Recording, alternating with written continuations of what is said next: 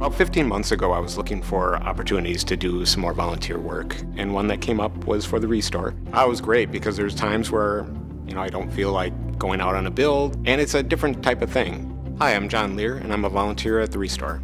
I just make a quick pass through the store to see what has come in from the previous day, what needs to be done, changing the layout on the floor to make things flow more efficiently, helping unload the trucks, sorting out what's going to go out to the floor, may end up helping customers load their purchases into their cars as well. It varies from day to day, and it's always changing. That's one thing that I really like about it.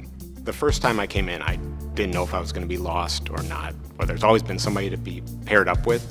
It kind of helps you get familiar with the store. The Habitat mission is a great choice for me. It marries up well with my values, and helping people get into homes and build stronger neighborhoods. I think it's a great organization, and I really like all the people that I've met here and work with and volunteer with. The culture is real supportive. It's a real fun place to be.